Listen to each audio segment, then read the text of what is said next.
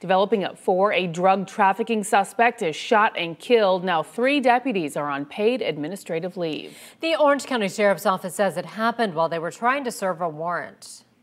The investigation is now underway at the home on Jepson Street. The shooting happened there before 9 this morning. News 6's Lauren Cervantes joins us live from near the home. And Lauren, are investigators still out there? They are. Deputies are still investigating the home of Luis Morales Camacho. I'm going to step out of the way. Camacho's family was out here today. I actually witnessed an emotional confrontation between his family and deputies as they were trying to get to the home. However, we're not allowed as it is still under investigation. The mother actually collapsing on the ground and her family members having to literally lift her up and support her. Killed her son, and they don't want to pass to the line. What are you doing?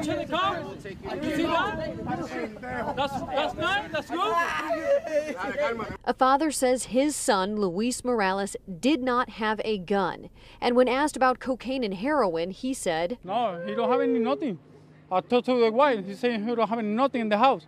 And they kill her right away. Orange County Sheriff John Mina says the man had a decent-sized drug operation, including heroin and trafficking amounts of cocaine. If we can bring charges against him for overdose deaths that have been happening in our community, we will do that. Just before 8:45 this morning, their SWAT team executed a search warrant on the house on Jepson Street, and Sheriff Mina says the man resisted or made some type of movement.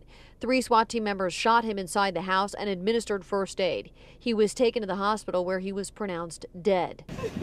Sheriff Mina says a woman and child were also in the home at the time, the family telling us it was his wife and child.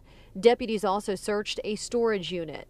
Simultaneously, there's a search warrant being done at a storage unit. There were multiple weapons recovered from there. Deputies are investigating. Sheriff Mina says one thing they are being very careful about in this investigation is that a lot of powder was found in the home, and they're testing it to make sure that they aren't exposing their deputies to fentanyl. You can see investigators in hazmat suits as they work.